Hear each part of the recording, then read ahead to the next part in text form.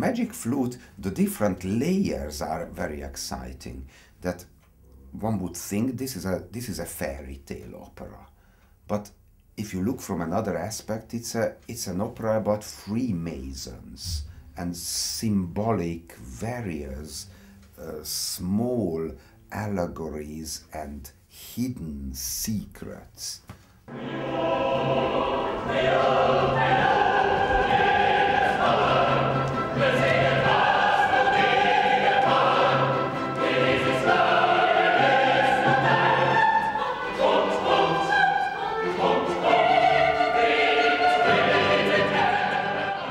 A very deeply philosophical opera, actually in Egypt, about the gods, Osiris, but maybe it's something different. It's the mystery. It's a mysterious, old, ancient theme which was often performed in various lectures in the loge of the Freemason circle, what Mozart and Schikaneder attended.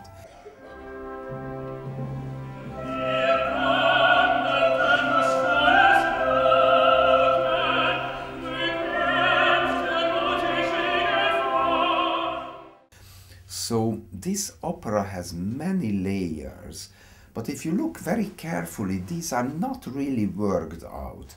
What is so terribly Freemason-like in this opera? A few symbols, and of course the trial, that Tamino goes through the test, through the trial to accomplish something, but what that is not directly Freemason. Maybe he accomplishes adulthood or enlightenment. So I think it touches the Freemason element, as it also touches the antique, the ancient philosophies. For example, Sarastro, the name Sarastro, if you put all the consonants together, it's clear that it's actually Zoroaster, Zarathustra, Sarastro, it's the same name, so it's an Italian version of the well-known ancient Figaro.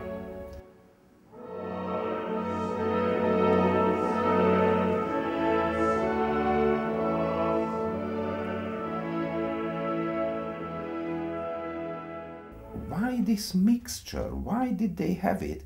I imagine somehow that these two boys, Schikaneder and Mozart, sat down together and say, what shall we do? Let's write an opera. Now, what kind of opera? Okay, shall we do a fairy tale? Ah, no, maybe let's make a Freemason opera. Well, we'll have a few elements of that, but let's put it all together. And somehow they created a patchwork of a very complex issue with a wise Sarastro, then some kind of evil queen of the night, and then there are many small symbols and complications, and the whole thing is a fairy tale.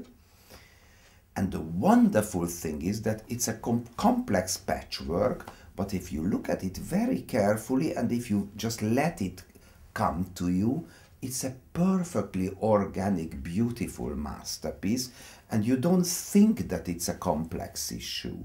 So it is complex, but it makes the effect, it makes the impression of being extremely simple and natural. And this is one of the magic qualities of this opera.